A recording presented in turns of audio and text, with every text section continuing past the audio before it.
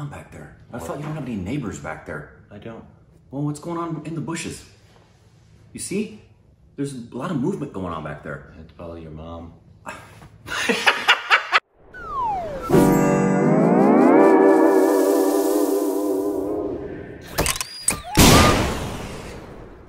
Hey, welcome back to our Stupid Reactions. It's Corbin, Rick, and you can follow us on Instagram and Twitter for more juicy content. It's so juicy. And think about us on Patreon, follow our official Twitter account. Today, the monsters are coming. Sweet. but today, I'm gonna guess. What? We're gonna react to something. No. Bummer. Yeah. All right. This is a little Shindig? little interview style thing. Oh. It's called "Can Women Leaders Make the World a More Peaceful Place?" The answer is yes. So we're done. But it's by that. Say this name. Sadhguru. Do you remember? Yes. You remember? Isn't Sadhguru the guy that when we were doing the Agori thing and he was talking, being interviewed? Yes. Yes. So So can women leaders make the world more peaceful? The answer to that question is yes. Ariana Huffington? Huh. Do you know who that is? I do. Who's that? That's Ariana Huffington. The Huffington Post. Like her family owns it? Yeah, that's like their name. That's like her paper. Oh, really? I may be wrong, but I think I'm right. Well, I didn't even know paper was still around.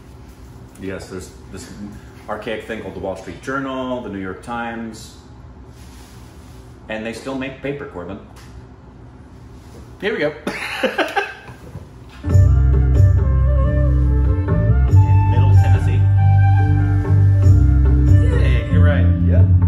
If we have more women leaders, would we have a more peaceful world? No. Thank you so much, everybody. So that was a question from the audience for them. I actually think that right now women have a big responsibility to lead. Women have a big responsibility to lead a lot of the transformation that's happening around how we define success, how do we define work. Because basically the world as it is now has been designed by men and it's not working. Well put. That's true. That is factually correct.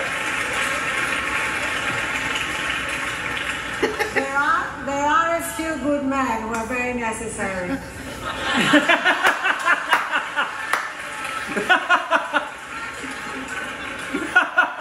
That's great. But if you think of it, you know, we had the first women's revolution, which was women getting the vote.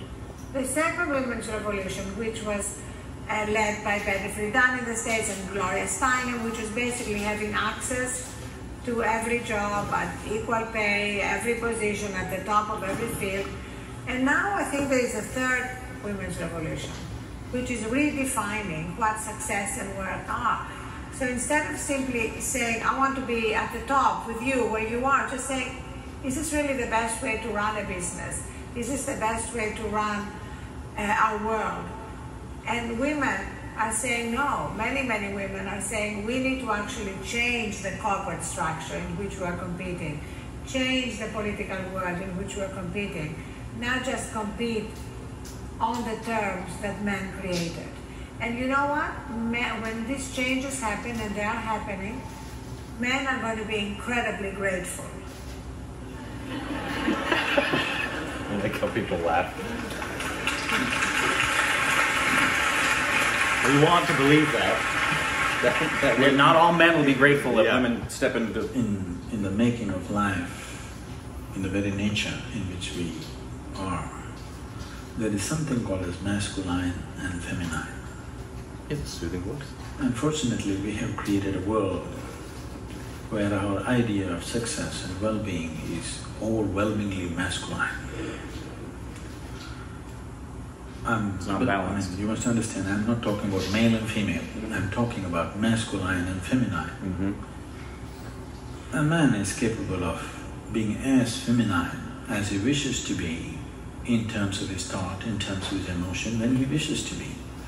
Similarly, a woman is as capable as a man to be as masculine as she wishes when the situation demands or when such actions are needed. Right now we have created education systems which are purely masculine, which is producing women also. Whether you like it or not, unfortunately, the idea of success has become masculine. True.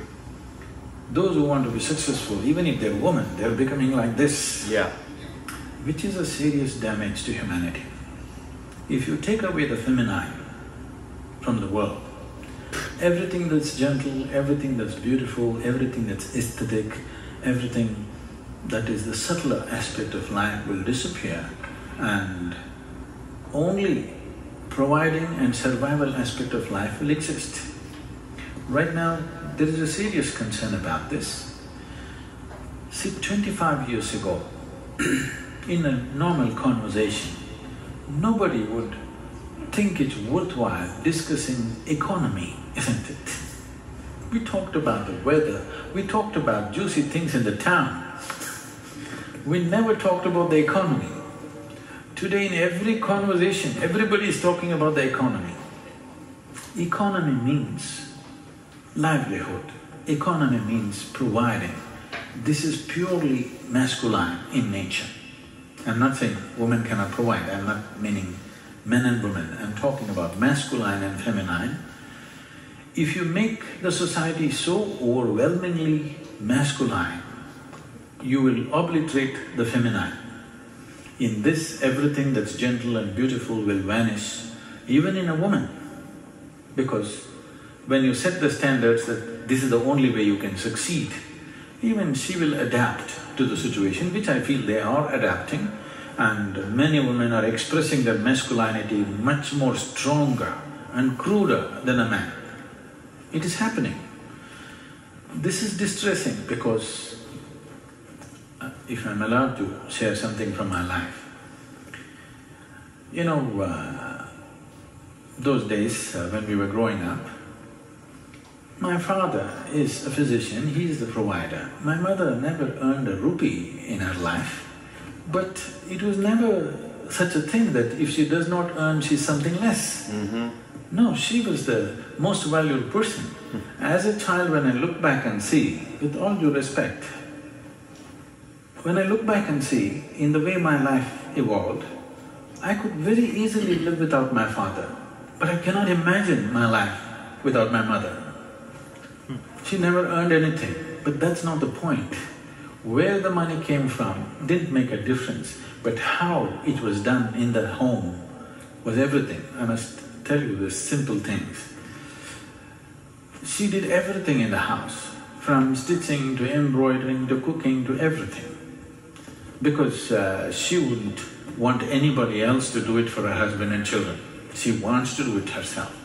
If we travel somewhere, if we have to sleep, if she saw an empty pillowcase, you know, when you travel somewhere else, there's just white pillowcases, she would say, how can children sleep on empty pillowcases? And she would pull out her needle and thread right there. In 5 minutes, she stitched a small little parrot or a flower. This little green parrot, I stared and I slept. It is so deep in my consciousness today, that little green parrot, because that sense of that caring, I think that little green parrot sank so deep into me, and in many ways who I am today is a manifestation of that little green parrot that she stitched on that pillowcase.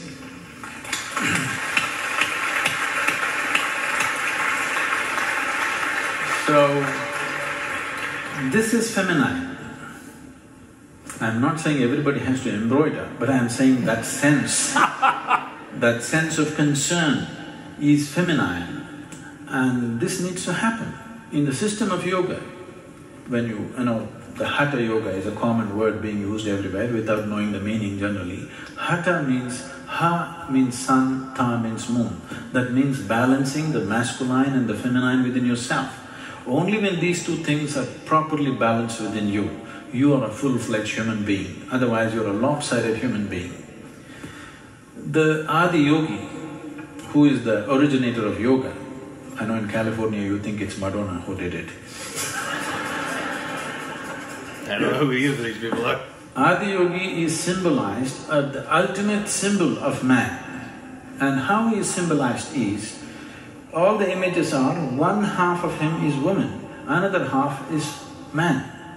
He is the ultimate man, but one half is woman, another half is man. Because a true human being is an equal balance between masculine and feminine. And in workplaces, I don't see why gender should even be an issue. Why should you always look at somebody as a man or a woman? You can just look at them as a human being or as a piece of life. Simple concept you think most people would get. So, Sorry, go ahead. well, no, I absolutely appreciate the things that they both said. I just didn't necessarily… I heard an ancillary answer to the question, but not a direct answer to the question in any way, shape, or form in terms of can women leaders make the world more peaceful. I think the ancillary answer based on their answers is a resounding yes, but there wasn't a direct correlation. It was more about women and men, especially from Sadhguru's vantage point of the balance of the masculine and the feminine, which obviously I understood what he was saying. I know you did too. He wasn't talking male-female, he was talking feminine and masculine qualities and traits. Yeah. But it didn't seem to answer the person's question who asked about, do you think that women leaders would make the world more peaceful? Did you get that? I got it as an ancillary, but not a direct. Yeah, but I feel like that's pretty common when people, like big people with a lot of esteem, they broadly answer a big question instead of answering the little question. And so it didn't bother me. That bothers me in terms of the whole point of that was to answer that person's question. Well, I think he was saying that, well, I just thought it was kind of obvious what he was saying. I don't think he seemed that way. I don't think he needs to flat out say it. Well, for me, I just, if someone asks me that question, no, I just, and I'm not saying they said this, but oftentimes in a situation like that, when you're platformed and you talk, you say things that you just are thinking about versus that seemed to be an open forum where someone asked a question. And then when I'm in a situation like that, when I hear someone ask a question and they don't get an answer, my thought is, did you hear the question? Because I didn't really feel they talked about, can women make the world a more peaceful place? Did you? I think we got it by the end of it, but I don't know. As an ancillary. Yeah, I don't… You're the only one that seems to be upset by that. It's like, I don't care about an ancillary answer. Like, I think the answer he gave was brilliant and true. And beautiful. I loved what he said about the masculine and the feminine. That's why I don't really care, because I got what he was saying in the end. I don't need a specific, because it would be actually, you think about for me, all you have to do is you have to think about it less. You'd be like, can women get… Yes. Right, but therein lies the answer to the… When you have an answer to that question, within the answer come the solutions. So, in other words, if the answer to that question is yes, then why don't we implement that answer in order to make the world a more peaceful place? And you don't get those answers unless you directly answer the question, is what my point is. Cool. So I was here to talk about what he actually said. No, what he said was true about the masculine and the feminine, but it wasn't an answer to the question. Okay. I think you're getting in your head again, Rick. I don't get it. You sometimes latch onto something and it bugs you to your core for some reason. Well, just let it be, Rick. It's okay. I'm very literal. I could have just edited out the first part and you wouldn't have heard the question and it would have been fine. If you didn't, and I didn't hear the question, I would have thought, my next thought would have been, what were they talking about? What was this about? Was this a forum on women? I think these enlightened people, that's what it's supposed to be. It's supposed to be, they're enlightened.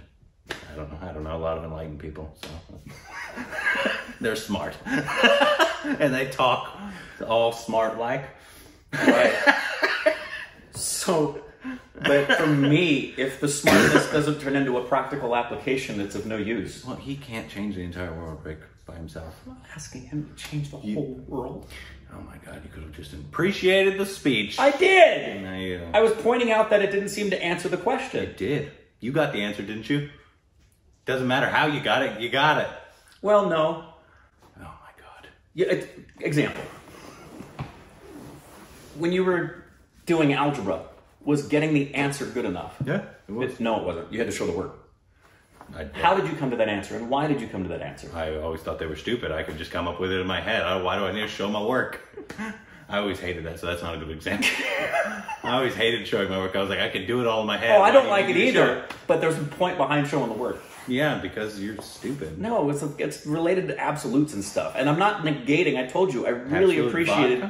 I absolutely appreciated and agreed with his statements about the balance of the feminine and the masculine, and how the feminine without it and why it's negated. The other thing I don't understand is why we can't celebrate the differences, because yes, at the same time, I think there should be equality, but there are some roles in society, whether they're vocational or they're just recreational or they're in family life, that are definitively supposed to be done by women and supposed to be done by men. And there's no problem with that being that's something a woman does and that's something a man does, and it should be celebrated that way. I don't think he was talking about men and women. He was talking about masculine and feminine. No, he was. I transitioned that over to, because at the end he did. At the end he was talking about the workplace. You can do. It doesn't matter your gender. That's not true.